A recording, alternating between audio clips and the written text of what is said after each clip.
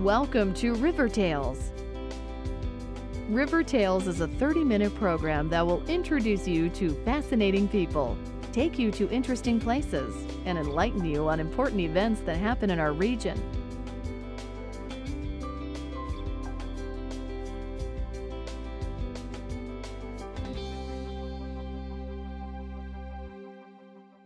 River Tales is sponsored by Southeast Missouri Hospital. On this edition of River Tales, we're geared up for the summer with superheroes, a treasured timepiece, slippery slides, and special events. Cape Girardeau hosted a Comic-Con convention that drew artists, collectors, and pop culture enthusiasts from all over the country. The bells of Academic Hall on Southeast Campus have been ringing for more than 40 years. We give you a look behind the scenes of how things really work. The city of Cape Girardeau is making a big splash with their new water park. We'll take a trip to the thriving Cape County Cowboy Church. Stay tuned to River Tales. At Southeast Missouri Hospital, our cancer program is one of only 25% in the country accredited by the American College of Surgeons. That means I'm still here to tuck my kids in at night. We were the first hospital in the region to provide stereotactic radiation therapy. That means my dream of starting a business is still going strong. We're opening a patient-centered, state-of-the-art regional cancer center in 2010. That means I'll be here for my family for a long time. Why do the people of Southeast Missouri Hospital work so hard to be leaders in breast cancer care? Because of what it means to the people who come from outside our hospital. Visit Southeast Missouri Hospital on the web or call our health line. Understand your risks for breast cancer and see what makes us the region's most trusted source for cancer care.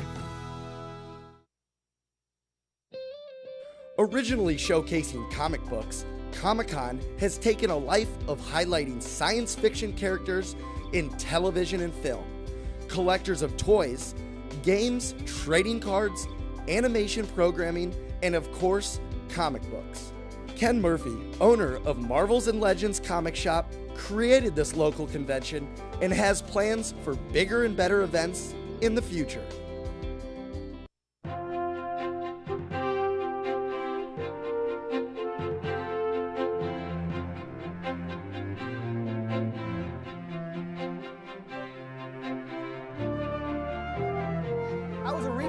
Comics and collectibles for 13 years. At the 10-year anniversary mark, I decided I wanted to do a trade show, a convention for fans to get together and buy collectibles and buy hard-to-find items. But we also wanted to get creative people, writers and artists in the comic book community together and do tutorials and workshops and show their work.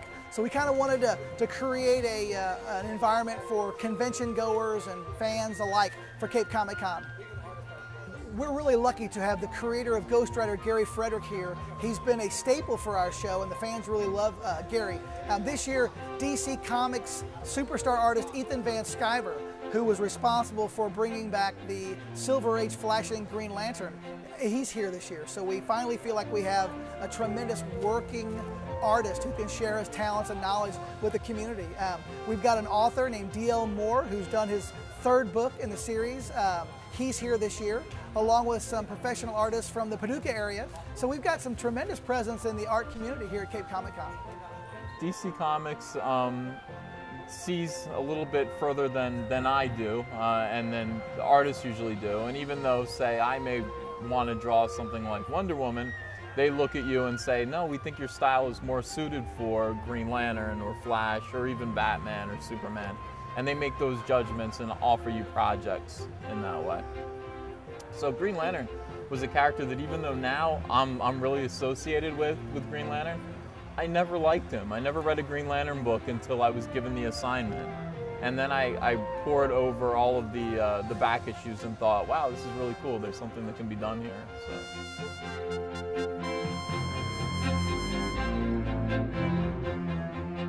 I've always liked the 80s cartoon style. I mean, late 70s, early 80s. It's just something about that style, that full body, square jaw, you know, full feel to it that really resonated with me.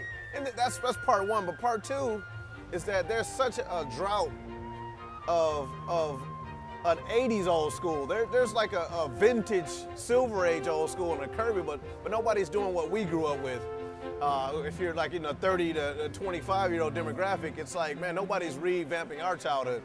So a lot of stuff now is really rendered, overly rendered, dark, gritty, like I said before. So I wanted to kind of be the contrast to that, kind of be a contrarian and say, look at all these preschool colors I got, and stuff like that. So now, not to be confused though, I watch a lot of gritty, grimy TV.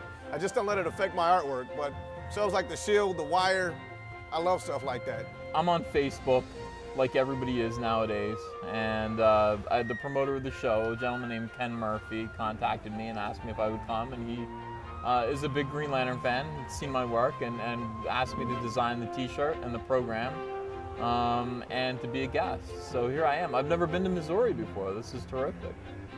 We're really pleased with the growth that Cape Comic Con has had.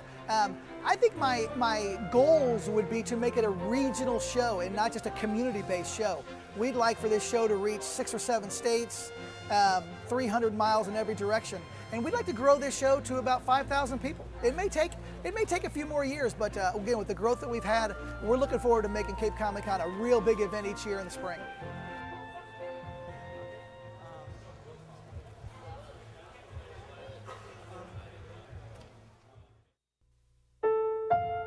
In 1990, in Severn, Maryland, the daughter of a clergyman was discovered by a music industry insider while pumping gas at a service station. The odds of her getting signed and spending 11 weeks at #1 on the U.S. singles charts? 1 in 19 million. The odds of this former church choir singer going on to sell 40 million records? 1 in 15 million. The odds of the same woman winning 6 Grammy Awards and starring in 2 Broadway plays? 1 in 75 million. The odds of this musician and performer having a child diagnosed with autism? 1 in 150. I'm Toni Braxton, and I encourage you to learn the signs of autism at autismspeaks.org. Early diagnosis can make a lifetime of difference.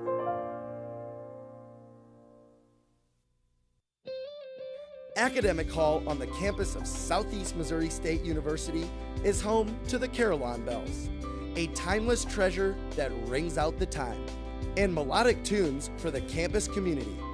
Lauren McNamara has our report.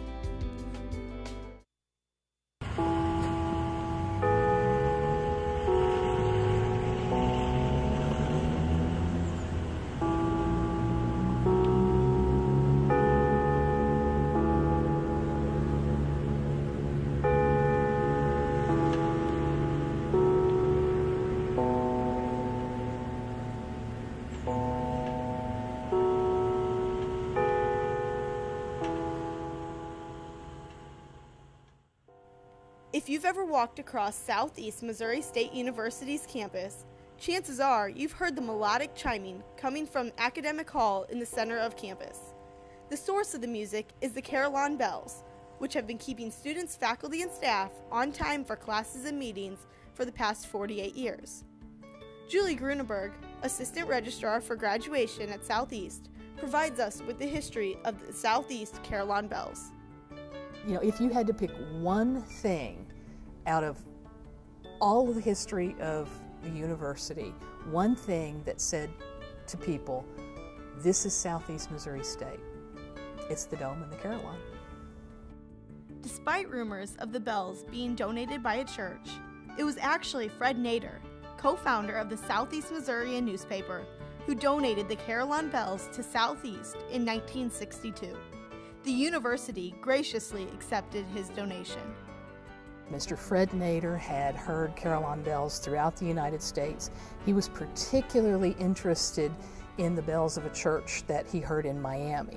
So February of 1962, he contacted Schulmerich Carillons out of Pennsylvania, who was the supplier of the Carillon for the church in Miami, and inquired about what it would cost, what it would take to get a Carillon at the State College here in Cape Girardeau, because that's what we were at the time. He learned that it would be a little over $12,000, and he approached the university president at that time, Dr. Mark Scully, and they worked out an agreement whereby Mr. Nader would donate the entire amount to purchase a Carillon and 4 scrolls. As time went on, Southeast purchased more scrolls, and the bells became a trademark on campus. But one would be shocked by the simplicity of the mechanism that creates such harmonic sounds. The Carillon itself would completely surprise anyone who wasn't familiar with it. You know, you hear the bells and you expect some huge, monstrous, grand piano, but in fact, it's a metal cabinet that's not much larger than a file cabinet. It has a door that opens, and that's where the player piano type scroll is installed, and it, change it whenever you need to. At the top of it, there's a clock face, and around the face of that clock, there are little slots, and there are 2 kinds of metal keys that can be placed into those slots. One causes the Westminster chimes to play on the quarter hour, and one causes music to play. If you stand right next to the Carillon itself where the music is playing, you will strain to hear that music. It's those amplifiers that make it sound so loud. From the research I've done in the archives, those amplifiers cause the sound from that little metal box to be amplified over 10,000 times, and that's why you hear it so loud across campus. Our Carillon has 50 different bells, 25 of them are harp tuned. There's a little tiny metal tooth that's about half the size of a toothpick, and that is what is actually creating the sound. Unfortunately, this type of Carillon is a dying art. Southeast is one of the few institutions in the United States that still has a scroll-playing Carillon, thanks to the campus's facilities management. They, along with the help of Julie Gruneberg for the past few years, have been responsible for the care and upkeep of the fragile bells since their installation. Schulmerich no longer provides the scrolls for a machine that's this old, and I don't think they've made those kinds of Carillons in quite a number of years. So whatever's left, I would say we're much in the minority as compared to other schools. Julie explains just how delicate the instrument can be. With any paper, keeping it dust-free is very important, and each scroll comes in its own box, so all the dust and dirt is kept out that way. Occasionally, as they're moving through the moving parts of the Carillon, they can be popped. That is, the paper just separates, and then the scroll can no longer be used. So at last count, I think we had about 7 or 8 scrolls that were still usable.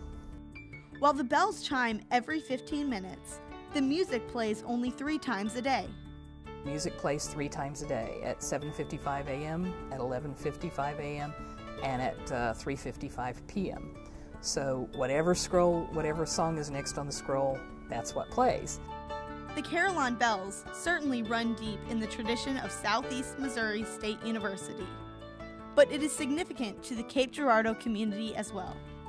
I think that for the most part, the community enjoys it every bit as much as anyone on the campus does.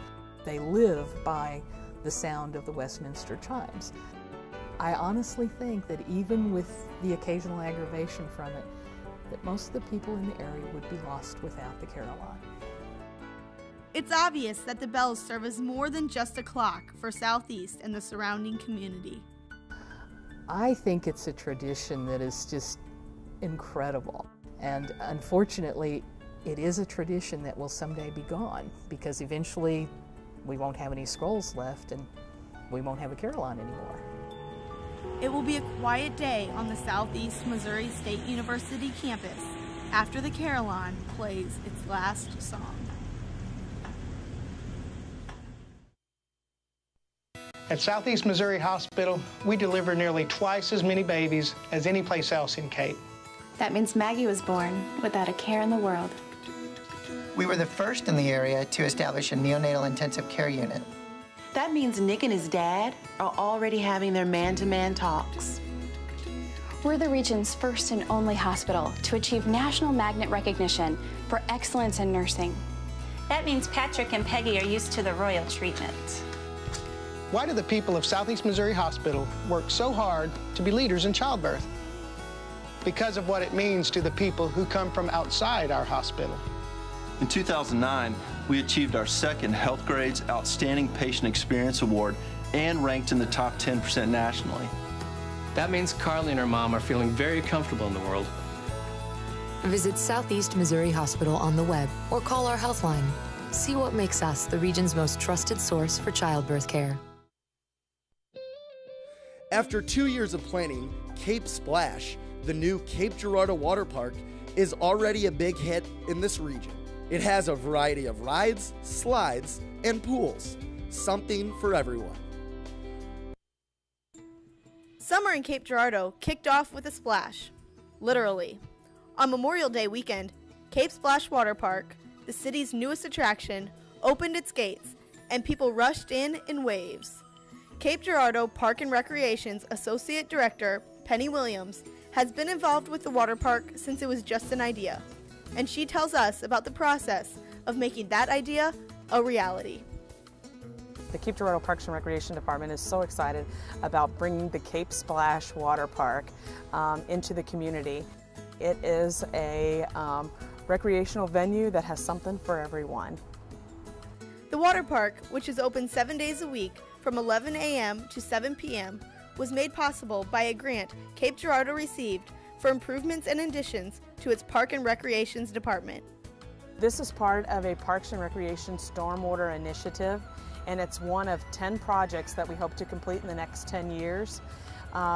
The water park has been something that the residents of Cape Girardeau have asked for a long time. So the Parks and Recreation Department has always had it first and foremost in their minds as a venue that we know the residents of this community and the surrounding area would enjoy. In order to make Cape Splash a venue everyone would love, the Parks and Recreations Department invited townspeople to share their ideas on what the water park should include. You know, we met for probably 2 years prior, and we always had ideas, and everybody had special features that they wanted to include. We solicited information from a lot of groups as to what they would like to see in the water park, and then of course the Parks and Recreation Department had ideas of their own. After they finalized the blueprint, construction of Cape Splash began, and the long process of ideas and planning was finally becoming a reality. It started shortly after Labor Day weekend, but it's come together quite quickly.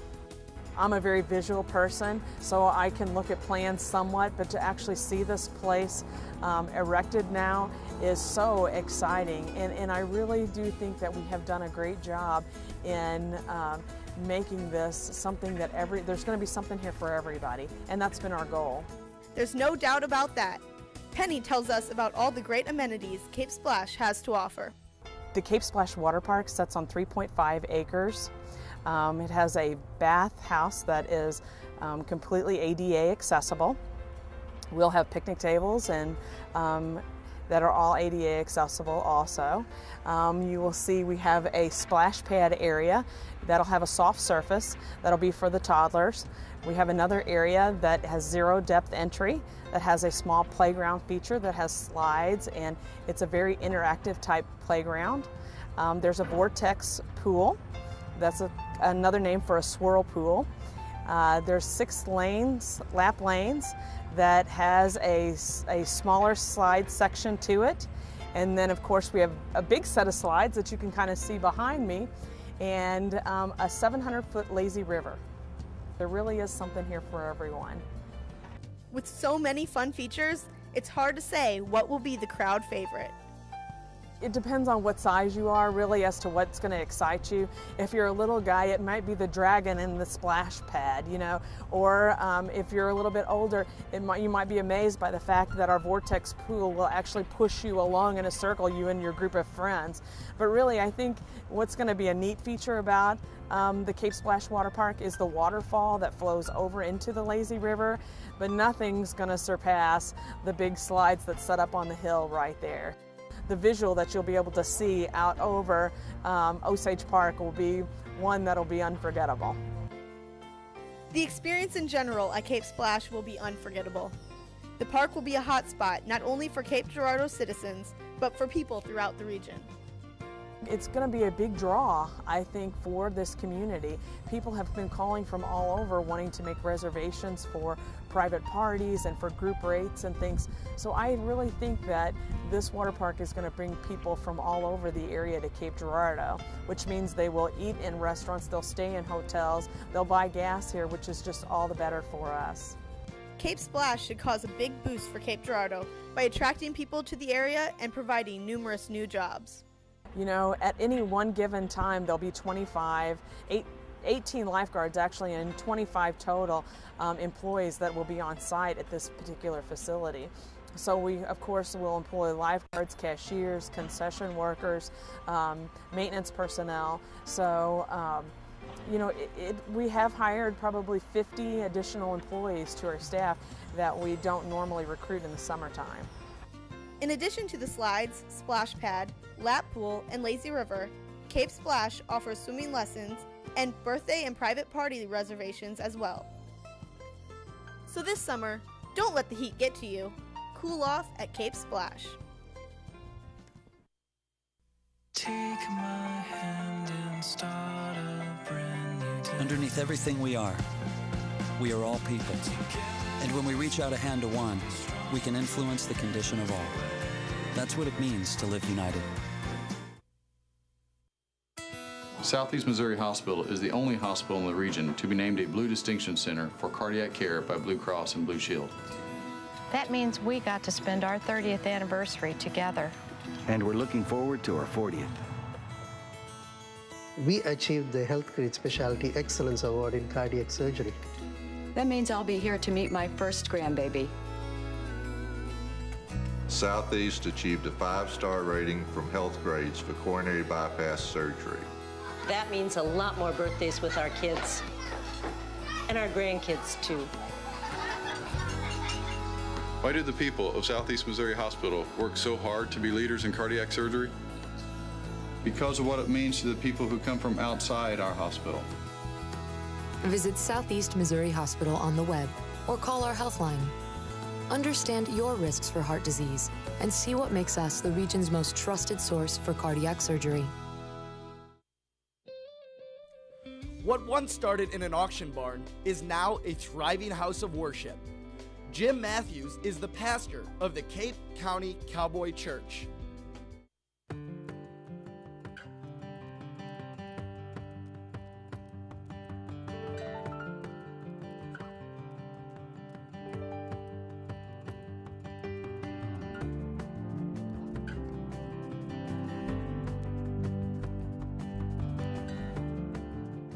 We're Cowboy Church, and everybody that comes here sure isn't a cowboy and don't have to be one to come here. But basically what we are, we're a church that reaches a group of people that really love and long for more or less that cowboy way of life, even though some of them never owned a horse, never want to. But there's some basic things about that it's usually more of a rural type lifestyle. But we kind of targeted that group whenever we started this church back in '04 and trying to reach that segment of society. And so that's where we started from. And you know, we worship the same Jesus. We sing the great old hymns that have been around forever, a lot of the new ones. But we try to do each of those in a way that appeals to those. It's you know, most of our singing's more of a, I always say it sounds like they stepped out of a bar full of Jesus, more of a country band style.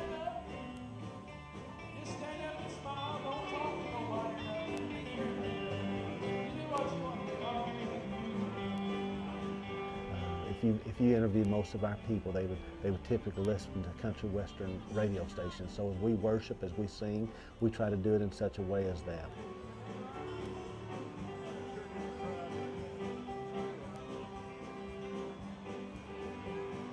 It's more that culture of people that we are and that we seek above others to reach, and do it in such a way that communicates with them. And we don't use a lot of church language and et cetera, and it's godly language, but it's not necessarily the religious language of praise the Lords and hallelujahs all along, and nothing wrong if somebody does that. Man, we love the cross, we love the fish symbols, we love pictures of Jesus, not a thing wrong with that. But one of the things we try to do is no statement says, in all things spiritual be natural, and all things natural be spiritual. So sometimes we want to take some of the churchiness out of our facilities, especially to seek those that are non-believers, so when they walk in, they don't just get slapped in the face of religion that they're a little foreign to, not comfortable with yet, and especially the Christ of our faith. And so what we've chosen to do is we'll take a wonderful picture that they can relate to, that will draw them to something they're familiar with, and then underneath it we'll write something how we're to bear one another's burdens. And so it takes a natural event in their life and puts a spiritual twist to it that's subtle enough, but yet drives a message home from there. Of course, we started out in a barn, and we were all comfortable there. You didn't have to clean up to go. If your boots had mud and other kind of cow stuff on it, it really didn't matter. It served us well for 5 years, but just simply we outgrew it. And because of pure size sake, we had to leave it, and we've put together a building that will house us now. What we like about this location, first of all, it gives us room. Typically on Sunday morning, we'll run somewhere between 1,100 and 1,200 people. And where we were before, we could seat 419 people if they were all skinny. We had to have 2 services, and so now we can all come, we can worship in one place. We've got, where we rented that, we were able to use it one night and a few hours on a Sunday morning. Here we use it day in and day out. A lot of different activities that we're able to do, whether it be Bible studies or other events that we're able to use it from that standpoint. Everybody was so comfortable with the old barn. I mean, they weren't threatened by it. We felt at home in it. And we wanted that same atmosphere as we came here. And so with that, we've, like in this room, this is old walnut, 22 years old, that's been sitting in a barn that we just put rough cut walnut up. Down below, as you saw, the worship centers, those are hand-hewed logs that we took out of old barns that we tore down and did that with a lot of stonework, the old chuck wagon that's there, all of that just to give that feel for the culture that we're used to. You know, for us, padded pews, nothing wrong with them, but for us, it's just, we're more comfortable like it is here. You know, carpeted floors, nothing wrong with them, but we love concrete. And like I said, we can just be at home like this. We've got a lot of young couples, a lot of youth, we've got a lot of senior saints. We've just got a lot of people from every age bracket and from a lot of different walks of life. I mean, we've got factory workers and farmers, doctors and lawyers and teachers and judges, and the list goes on. And so it's a pretty good gamut, but there's usually a common thread amongst us. It's a love of this culture, but most importantly, it grows into a love for our Jesus. Well, I like the Cowboy Church because I really like the music. My grandparents started invited me to go here. The greatest thing that we found is just, first of all, our God.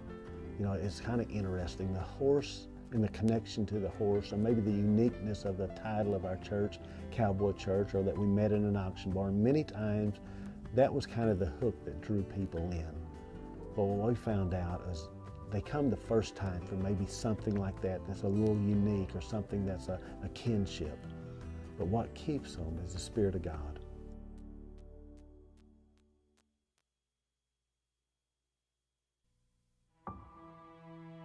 In 1977 in Johannesburg, South Africa, an 8-year-old boy picked up the game of golf from his father. By the age of 9, he was already outplaying him. The odds of this gentle lad winning the Junior World Golf Championships at the age of 14, 1 in 16 million. The odds of that same boy then making it to the US and European Pro Golf Tours, 1 in 7 million. The odds of the Big Easy winning the Open Championship once and the US Open Championship twice, 1 in 780 million. The odds of this professional golfer having a child diagnosed with autism? 1 in 150. Ernie Els encourages you to learn the signs of autism at autismspeaks.org. Early diagnosis can make a lifetime of difference. Each month, we will take this journey where there are many places to go. There are many interesting people to meet, and so many new things to see. Join us again on River Tales.